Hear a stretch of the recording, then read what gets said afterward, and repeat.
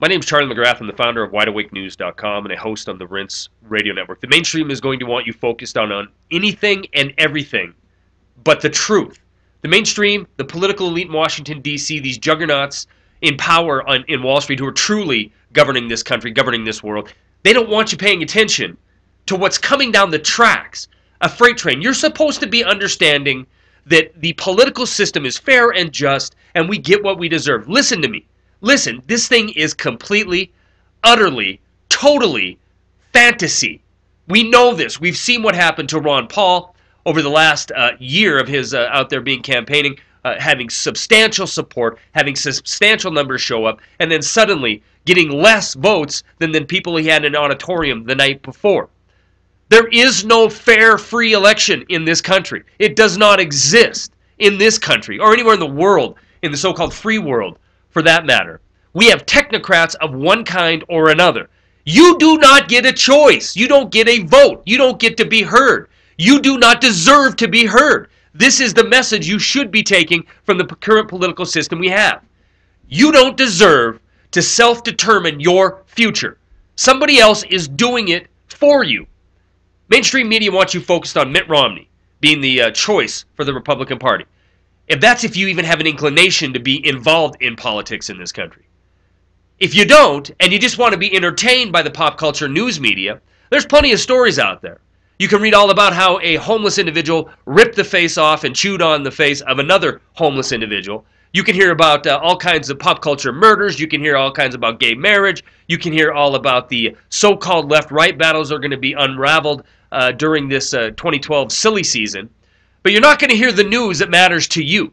This is the news the alternative media has been talking about, namely since 2008, which is we went through something in 2008, 2009 that was called the credit crisis. And we were all lulled to sleep, at least the majority of the people were lulled to sleep, because people like Ben Bernanke, Tim Geithner, and these other heads of these central banks around the world have it all figured out. They can crank out the printing presses, save their friends on Wall Street, save their friends in the city of London, and everything was going to be okay. Do you have any understanding of the trillions of dollars that have been spent, borrowed, or guaranteed to keep a very few institutions up and running? The top 5 in this country, they own more wealth now as far as the economy goes than they did pre-crisis. This is a crime in and of itself.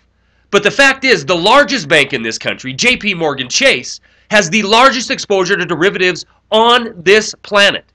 And the luxury of having this legal-based capitalist system for J.P. Morgan is they were able to help craft the Dodd-Frank legislation. We could have went back to Glass-Steagall. We could have went back to separating an investment bank from a bank holding company, but that made too much sense. And that was all done on one piece of paper. No. We had to write Dodd-Frank, thousands of pages that the special interest help happened to be there to help write this thing. And because of it, the largest bank in this country, if not the world, JP Chase, now has the ability to shirk their derivative exposures on you, American taxpayer.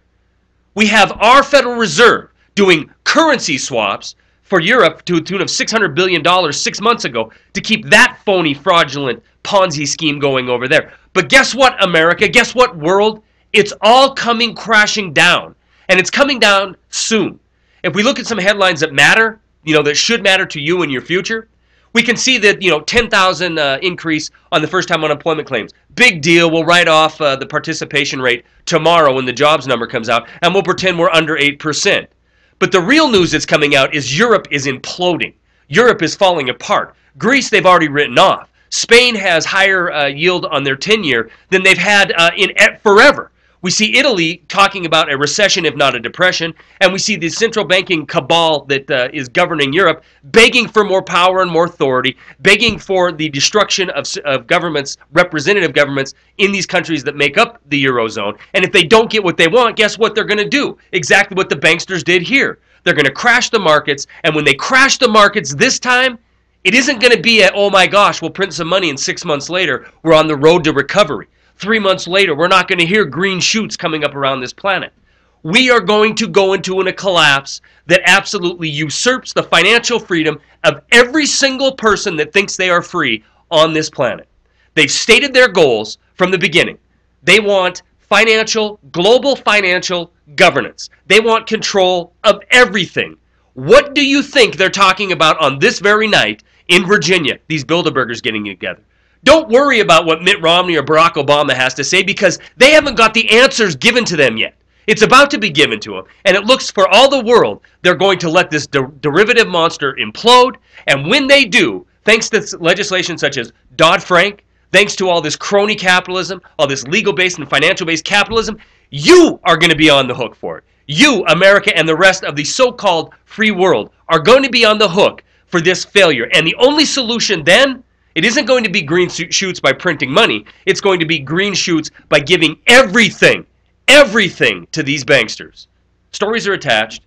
That's all I got.